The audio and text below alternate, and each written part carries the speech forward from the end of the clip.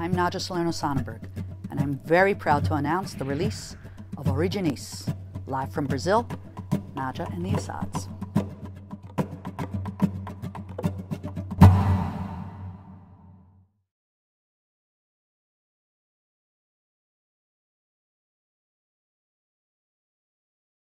When we started playing together in the 90s, it was very challenging. Everybody knows that playing with Sergio is the Assads duo. 40 years, everybody say we sound like one. They are one, this duo is one, and I was the outsider coming in. She used to say that I'm afraid to play with this one thing. I wanted to blend. We first played with her. She just...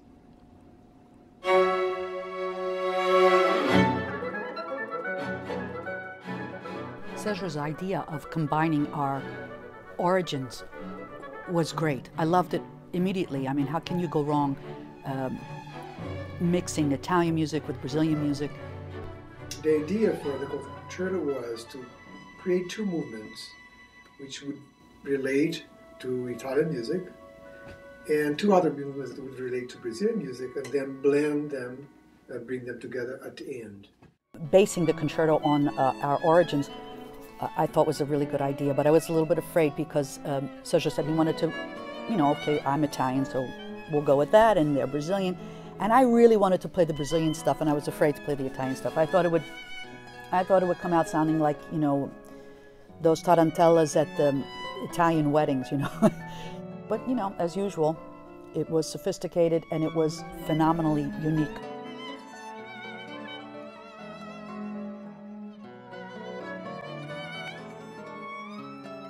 There's the trio in its original form, in its chamber form, playing Ginastera, fantastic arrangements by Sergio. Clarissa Assads' 3 sketches. And of course, there's the trio in the larger format, the concerto.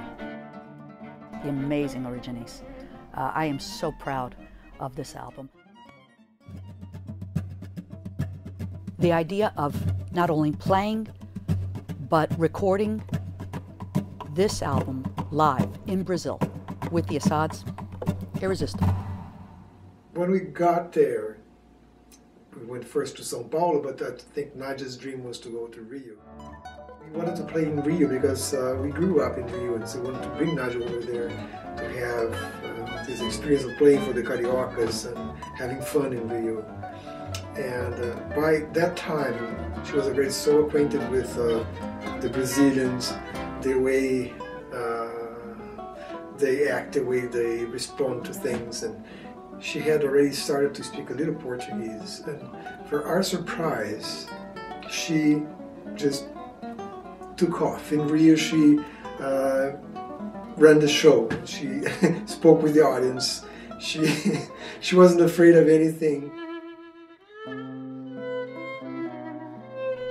Concert after concert, rehearsal after rehearsal, city after city, hotel after hotel, years and years of this.